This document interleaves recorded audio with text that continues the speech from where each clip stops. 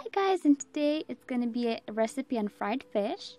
It's so easy and so delicious. So to get started with the ingredients, we will be needing some fish, of course. And here I have some nice salmon and cleaned from the scales. And we're going to need some flour and some sea salt.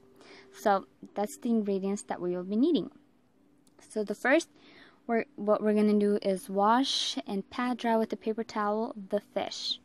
And then you want to take your knife and slice it. I use about an 1.5 inch thickness, just because you don't want it too thin or too thick. So look at how nice and red that is. It's a very beautiful color.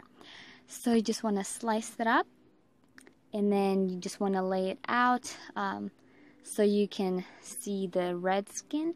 And we're gonna sprinkle with some salt, and then we will go ahead, and I kind of press the salt down so it can like stick to the meat. And then we're gonna go ahead and flip the fish, each piece, and then we're gonna sprinkle salt on the other side. So then after that, we're gonna go ahead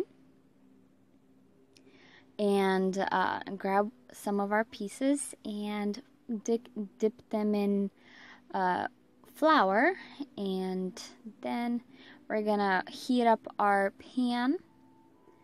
In the meantime, while it's heating up, we're gonna prepare this. Heat up some pan with olive oil or whatever oil. Don't use too strong olive oil, but and then heat it until it's nice, so when you put in the fish, it starts to sizzle. And then you just want to place your fish and cook it on medium low, and check when you know how to flip the fish is when half of the fish turns white. If you look on the side of the fish, it turns white, and then you just want to prepare the next ones while the other's fishing. And here we have a plate with paper towel, so all the extra grease will come off. So you just want to continue. It takes about 3 to 4 minutes on each side to cook. And here it is. Thank you for watching. I hope you guys have a wonderful day, and I hope you guys like and subscribe, because I love to hear you guys. Bye.